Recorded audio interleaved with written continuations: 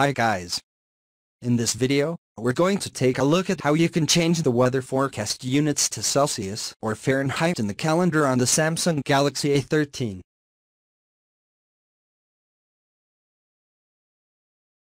First, tap on the home button to go back to the home screen.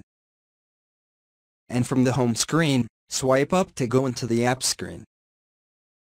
And in here, open up the calendar app. Next, tap on the menu key at the top and then tap on the settings icon. In the calendar settings, swipe up to go down. And tap on show weather forecast in on the left hand side. And then tap on the weather settings. In weather settings, tap on unit. And from the top, you can choose CSS or Fahrenheit. And then tap on the back key to go back to your calendar monthly view. And in here, if you open up your one of the day event. And here it will show your weather information units in Celsius or Fahrenheit depending on your selection option.